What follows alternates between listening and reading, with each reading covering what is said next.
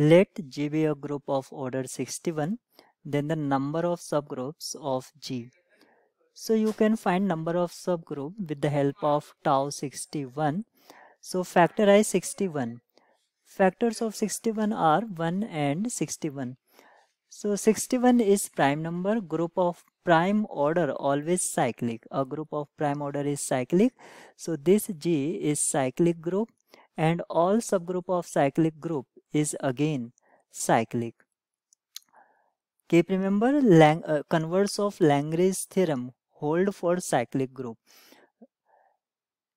because if 2 divides 12, then it doesn't mean order of there exists a subgroup H such that order of H equals to 2. But in the case of when group is cyclic, then for each divisor divisor of 61 are 1 and 61. For each divisor there exists a subgroup. So this is H1 and H2. So there are only 2 subgroups. Option B is right.